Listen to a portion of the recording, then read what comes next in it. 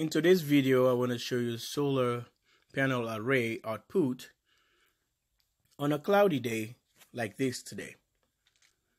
Good morning and welcome to JW Solar USA. Please subscribe, like, and share to my channel. And I just want to show you, this is the weather we'll be dealing with today. And this is going to be all day long according to the weather forecast. And the problem we're going to be facing here, they're predicting at certain time we're going to be having snowfall. And these are all the conditions right now showing this morning how the weather is just crazy and hazy and cloudy, or whatever you call it, you named it. But I'm going to be showing you the output of this system. Stay tuned. Please subscribe, like, and share to the channel. And thanks for watching. Bye for now. And stay tuned for the power production. There we go. Welcome back to JW Solar USA. Today's video, you see the weather out there. This is what we're going to be dealing with all day. It's supposed to be snowing. And anytime from now, according to the weatherman, and you guys can see the power we're generating there to about 500 watts, which the Outback is performing.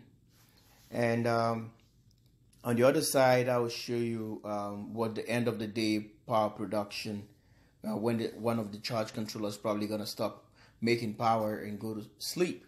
But we already generated about 700 watts, and we still bring in about 470 to 500. It fluctuates back and forth. And folks, I suppose, or maybe we're going to be making up to about maybe 1,000 watts or on one controller, and maybe 1,000 on the other one. Who knows? Let's keep watching. I'll get back to you.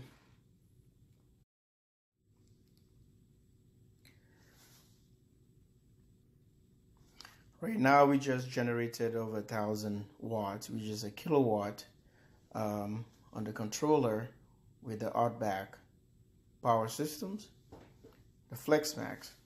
So we are bringing 140. It's not a lot, but we've been picking up some few watts here and there in amps. But everything seems to work, and I do appreciate whatever I can get. I'm not expecting too much on conditions like this, but I just want to be thankful because I'm collecting free energy without sun. So if you think you have to have sun before you make electricity, that's absolutely wrong. You can make power. It's not going to be too much. Well, it depends as well. It varies. If you have a lot of panels, then you can make a whole bunch of power even though it's dark. Okay, because if you have, for example, a 10 kilowatts on your roof and collecting here and there with all those modules, you're making some good power. By the way, so we're coming down and see how things are working. Thanks for tuning in again, and welcome to JW Solar USA. If you're just joining us, this is how we're wrapping up the video for the day, or the power production on a 1.5 kilowatt on the Classic. You've seen what the Outback produced for today, and we are really dark, no bright lights, nothing, no sun, but we're happy with the power production today. Altogether is a 2.5 kilowatt, and I just decided to make this video. You guys can see, and my modules are all facing different orientation.